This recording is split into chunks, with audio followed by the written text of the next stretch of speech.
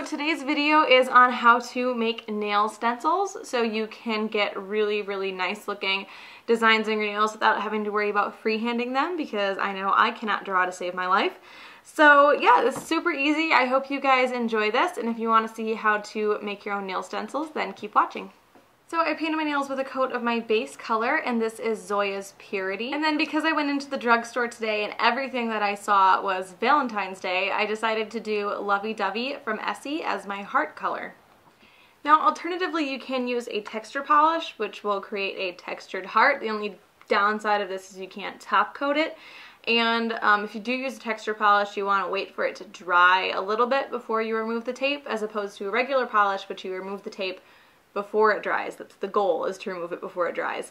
So we're going to use regular polish. Right now I have a texture polish on my pinky finger, which you will see, but it is best to remove it once it's a little bit dry if you're going to do texture. You can do this is with a piece of blue painter's tape. Now I use painter's tape because it's made to go around painted walls without pulling up the finish of the wall or the paint or anything like that. So it's really good for this.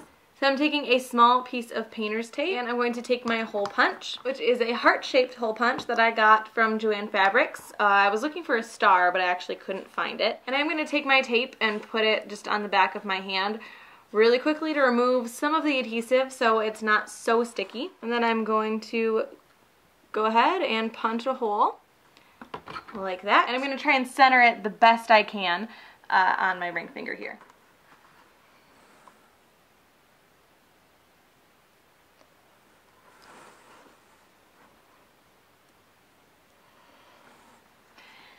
Now it only has to be stuck down around the heart. It doesn't have to be stuck down around the entire nail, because you only want the seal around the heart. So just make sure that it's down really well around the heart.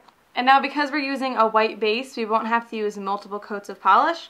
So I'm just going to put one coat of my polish over the heart. And then you can remove this right away. It's actually best to remove it right away. If you let it dry, it's likely that you'll pull the whole heart off with you. So just remove it slowly. And because this is a heart and there's like the peak and the point, it's best to kind of lift up a little bit on both sides and then take up the middle. And then you have a heart on your nail. And then we're going to top coat it. Now apparently my middle finger was not dry, but the rest of my nails were, because the tape pulled the polish up. So I tried to fix that and straighten out the heart the best I could. When I put the top coat on, it will definitely look a lot better. So I'm going to go ahead and top coat my nails. And you do, like always, want to wait until these are pretty much dry before you add your top coat, or else your brush will drag the pink into the white and ruin the whole design. And there you go. That is a really easy way to make nail stencils. You can get so many different shapes at the craft store. Mine was just really picked over because they were having a sale on these punchers. So I'm sure if you go anytime when there's not a massive sale, you'll be able to get a lot of different shapes. I think it's super, super cute. So I hope you guys enjoy this, and I will talk to you later.